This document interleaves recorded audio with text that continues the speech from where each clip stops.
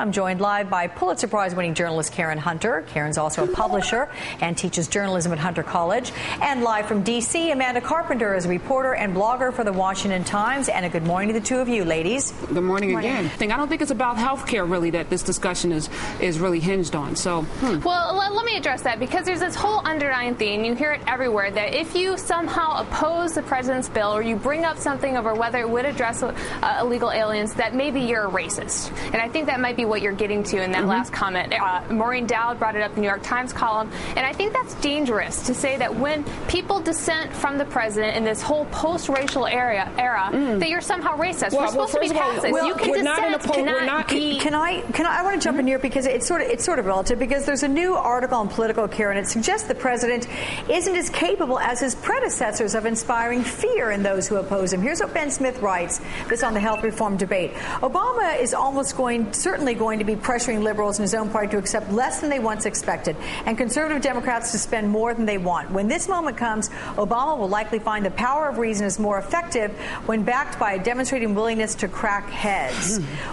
What the president's style, does that betray him in this debate? What, his reasonable, very eloquent style? Which style? What are we talking about? And I do want to kind of hit at what Amanda said. It is racism, and the last thing somebody wants to be called is a racist, and I understand that. But I've never seen in my history, and I haven't been here that long, but, I did a little research, people yelling out in Congress, twittering on their BlackBerry. There's a level of disrespect. The man has been in office for 9 months. He inherited a record deficit. By the way, the last president amassed quite a deficit. He was handed over a surplus, yet there were no marches during the 8 years that he squandered our money and took us into an illegal war. So I just find it interesting that the same leeway isn't given to him. He's been in office 9 months to kind of do the job that he said he would do. And all of this opposition does seem a little weird. Okay, I'm going to have to give the last word to you, Amanda, in all fairness.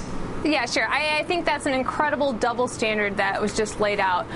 We had lots of dissent and healthy opposition to President Bush when he was in office, and people booed and hissed during his State of the Union addresses. Nobody called them racist. And when people dissent from the president, the first move, because he's black in this post-racial era, should not be to levy that charge at those people.